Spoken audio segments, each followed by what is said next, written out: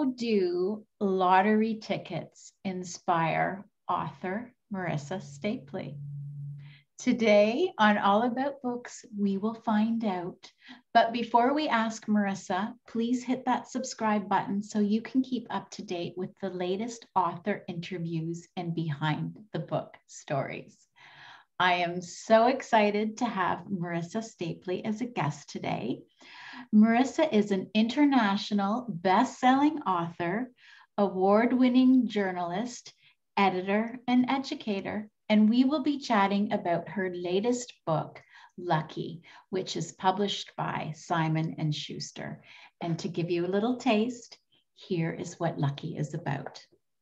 Lucky Armstrong is a tough, talented grifter who has just pulled off $1 million heist with her boyfriend, Cary. She's ready to start a brand new life with a new identity when things go sideways. Lucky finds herself alone for the first time, navigating the world without the help of either her father or boyfriend, the two figures from whom she's learned the art of scam. When she discovers that a lottery ticket she's bought on a whim is worth millions, her elation is tempered by one big problem. Cashing in the winning ticket means the police will arrest her for her crimes. To find out what Lucky does, you're going to have to read Marissa's novel, Lucky. Welcome to All About Books, Marissa. Thank you so much, Crystal. So Marissa, you have had a very interesting job roster. Anything from stable hand, sports reporter, cemetery gardener, and the one that intrigues me, band roadie. So how has this very eclectic jobs that you've had, how's this inspired your writing? Well, I think, ultimately in many ways, I'm sort of unemployable, which inspired me to become a writer because I've had so many jobs because, I was really perhaps not terribly good at all of them and always had these other dreams, always did want to be a writer. So I think that what inspired my writing is just getting to a place where I could do that and I didn't have to worry about doing odd jobs. But I think, having done interesting jobs like that, and I worked at a resort in my 20s in the Dominican, which of course helped inspire writing The Last Resort, which was the book previous to Lucky, which was took place at a couples counseling resort where nothing was as it seemed. And so that's sort of those interesting, funny little jobs. If I'm going through my memory bank thinking, okay, I need an idea, I always tend to be able to come up with something from my past to use as a springboard. And maybe it doesn't always turn into a book, but I'm certainly never without ideas. Okay. Mm-hmm. And this concept, what if you had the winning lottery ticket, could change your life forever, but you can't cash it in? Where did this inspiration come from? So that one came to me. I believe, it doesn't matter, but I know I was on a ski trip with my family. We were in the car and the radio was on. And I think it must have been a morning show because it wasn't a news item, but I remember the announcers were talking about this winning lottery ticket somewhere, I believe it was Carolina, and it was about to expire and no one had claimed it yet. So they just started speculating, as radio announcers often do, about why that might be. So one of them said, sometimes people buy lottery tickets and they don't even know that, they don't even remember, like if they just put it away, it ends up in a drawer. And they told a story about a lottery winner who found their $1 million ticket, but it had already expired. And then the other one said, but sometimes people can't come forward for various reasons.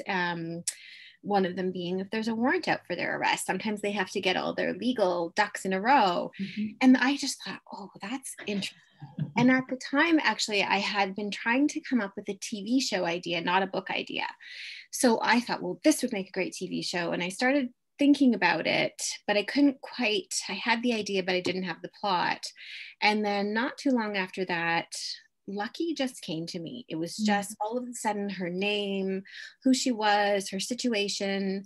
It just all came to me. I was on a bus. I was going to visit my mom. And by the time I got to where I was going, I had texted my agent this idea and said, I'm throwing away the other book that I was having trouble with. This is the one. And she's just like, yes, this sounds so good. So it was just it was a lot of fun. And that's how I came up with the idea. Oh, fantastic. And Lucky, she's a very unconventional hero. I mean, I was rooting for her, Marissa, right from the get-go. I really was rooting for her. Can you tell us about Lucky? So you're right that she is an unconventional heroine, and I have to be careful because I don't want to give too much away, and sometimes I forget about what's a spoiler, what isn't.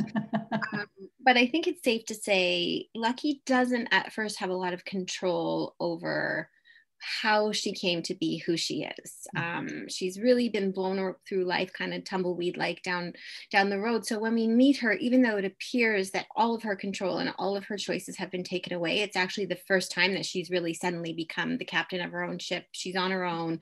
She's got to figure this out.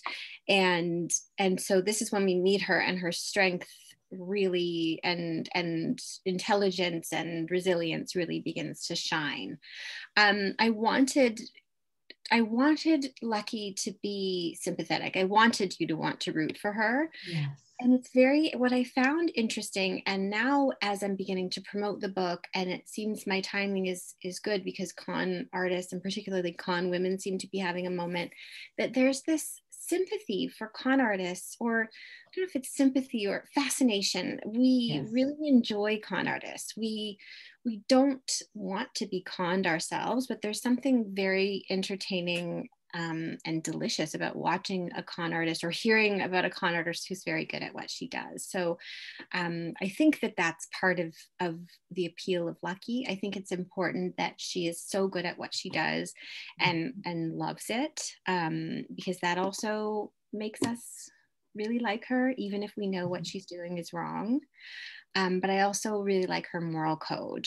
And I think that's an important piece of who she is. Yes. And a lot of con artists, probably not in the real world, but fictional con artists do have this moral code, right? And and there are some people in this world who we really wish would get scammed. So like it's just it's interesting. There's a lot to play with there. And I think that helped me create this character who is a criminal. Like, okay, technically she, but we like her. We want her to win. Absolutely. And with Lucky, I mean, Lucky was introduced at a young age to the art of con, and it certainly got a little more sophisticated the older she got. So Marissa, as a reader, it was kind of fun to play with the idea. Do you think anyone could be a con artist? That's a good question. I mean, I think what I was trying to show with Lucky is there's a lot of coincidence. So, I mean, I do think that you have to be intelligent, and she is very intelligent. I don't know. I mean, sometimes I think I could be a con artist because I'm so good at making up stories, right? And that's partly what I loved about it. But I know people who are very bad at lying. Like, I remember seeing Margaret Atwood speak once, and she was talking about the patron saint of liars and writers. And she read this poem and basically was saying how we're really good at lying. That's the whole point. We can lie well. And the thing is, like, when I was a kid, and if I ever needed to get out of something, whatever I told my parents would be this very complicated story that had so many details that it would just, how could anyone make that up? So I think writers could be good con artists. I don't know if everyone could be a con artist, but what I do know, what I learned in my research, is that most people can be conned in some way. And that actually the reason that con artists are successful is because we have this inherent, many people are still very trusting. And I hope this doesn't change, because there seems to be more and more cons and scams and stuff with the world being as it is. But we want to trust, and our society in many ways is built on our trust of each other. So con artists prey on this really beautiful thing about society, which means we all are quite vulnerable to con artists. Mm-hmm. Yeah. That's interesting. And along that note, it must have been so fun. I mean, you had said that you're a good storyteller, but it must have been so fun to research these cons. Was there, where did you even begin to research cons? Well, I first started with books. I went to the library. I bought like Frank Abagnale's Catch Me If You Can, because that Yes. is that based on a real person. And I read about Bernie Madoff, and I read as many books as I could get my hands on about con artists. And then the internet is a great resource for just Googling like types of small grifts and finding, like, there's some blog entry where an actual con artist is explaining how to do a melon drop grift or a fake Samaritan grift or something like that. And it's really interesting. And I put a news alert on just for like con artists to see. And so like, even I still have it. And a few weeks ago, I got like somebody posed as Bruno Mars and conned a woman into believing that he needed $100,000 because he'd fallen on hard times and couldn't get through the rest of his tour. So I hate that people lose money, but it really is quite entertaining to see the things that people will fall for. Yes. Right. And so it was a lot of fun, and I continue to research it. So I have a lot of fun with it to this day, just still looking at different types of cons, and hopefully I am now impervious to cons, but we'll see. Marissa, what are you currently working on right now?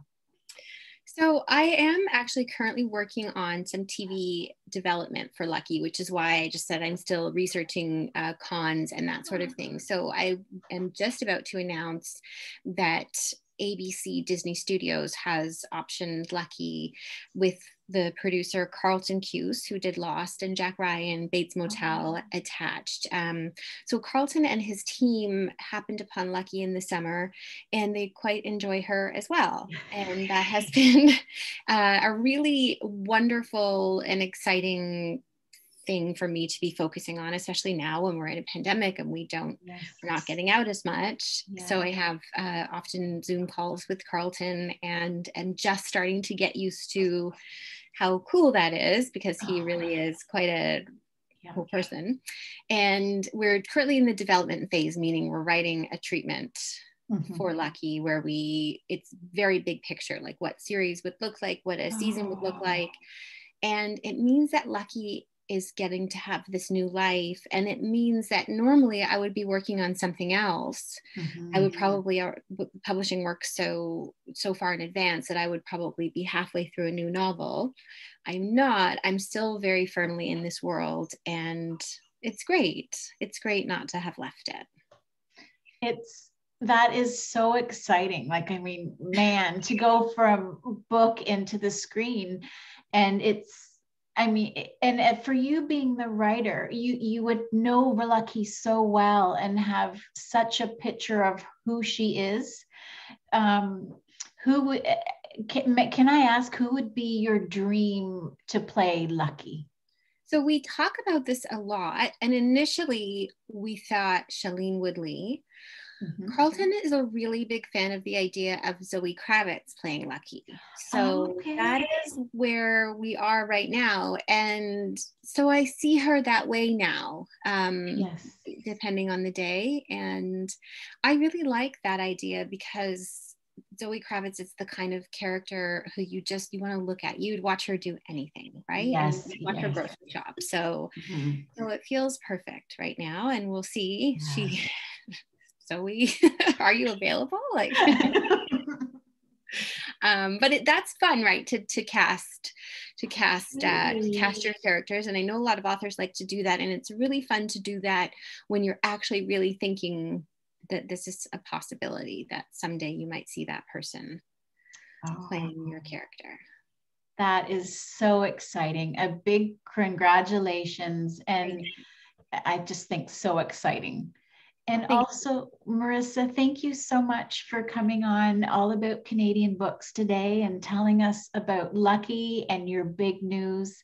And what I will do for all our viewers, I'll put links down below in the description box so that you can go to Marissa's website, learn more about her, also see her other incredible books that she's written, and you can purchase a copy of Lucky. So you will know what happens with this wonderful lottery ticket that she has purchased. So thank you, thank you, thank you, Marissa. Thank you so much.